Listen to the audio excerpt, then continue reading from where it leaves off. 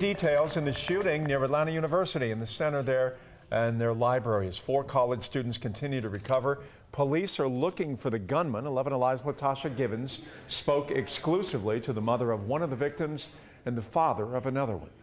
Well, Jeff, those who were in the middle of the mayhem say it's still hard to shake days later. But the families of the victims we spoke with say they are grateful their daughters are alive and surprisingly ready to go back to school.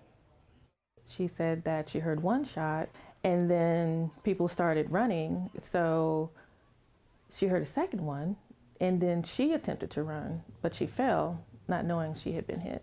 Emily Ennis says her 18-year-old daughter, Erin, had no idea the second shot she heard pierced her thigh.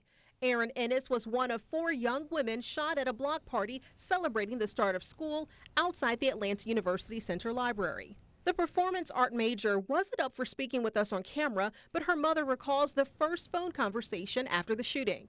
She did say there was a shooting. Again, she just said she was grazed, so she thought.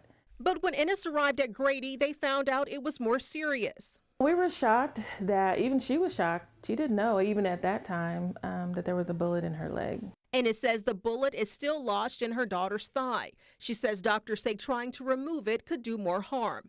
The family is grateful for the Good Samaritan who helped her while waiting for the ambulance. She's chosen not to live in fear. She's not fearful of going back on campus. Hi, my name is Kia Thomas. I am a sophomore here at Atlanta University. 19-year-old Kia Thomas was also shot in the chaos. She's on a full-ride scholarship with the Atlanta volleyball team. We spoke to her father by phone. She is a very strong person. She's very determined, and she's going to be okay. I'm just thankful that my daughter is who she is, and she is strong and determined.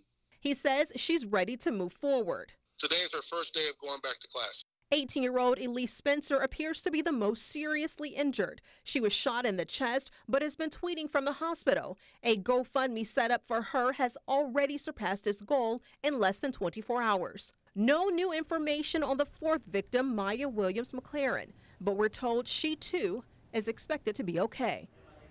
And take a good look at this surveillance video. This is the man police believe is responsible for the shooting. If you have any information on his identity or whereabouts, contact police immediately. Latasha, thank you. You can find that video on the 11 Alive app along with the very latest developments in this story.